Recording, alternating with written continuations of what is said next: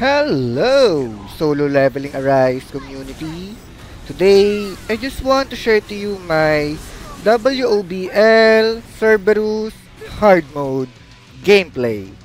Again, using my signature lineup, Park Hee-jin, Chahae, and Minbyung, with the appearance of A4 Westwind and the new accessory artifact Sleep's Blessing. And now, I remove my Cargal gun set. I used grid set for additional crit rate.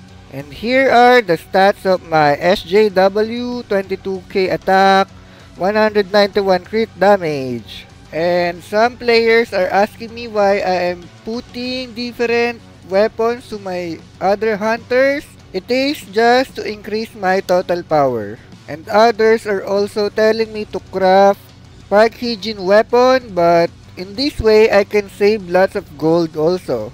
And I would like to thank G Zeus for showcasing the effect of the new artifact Sleep's Blessing. And without further ado, let's do this!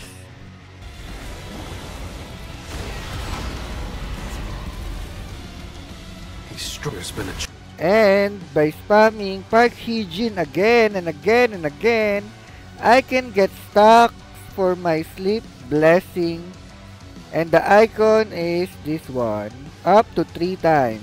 And that's a total of 15% elemental damage increase. And the Sleep Blessing or the new artifact's effect will only increase the damage of the skills or weapon skills that's in the recommended element in a certain stage. For example, in this Cerberus, the recommended are water and wind. So, my West Wind and Almighty Break Wind rune will benefit in the Sleep's Blessing and will boost the damage for 15% more if I have 3 stacks of it for 1 minute after using QTE, support skill, or ultimate. In this stage, I am spamming support skill of Park Hee-jin, and only the one wearing the artifact will have the ability to increase the stack of the effect. And with that, enjoy the gameplay, guys. Don't forget to like and subscribe. Thank you very much.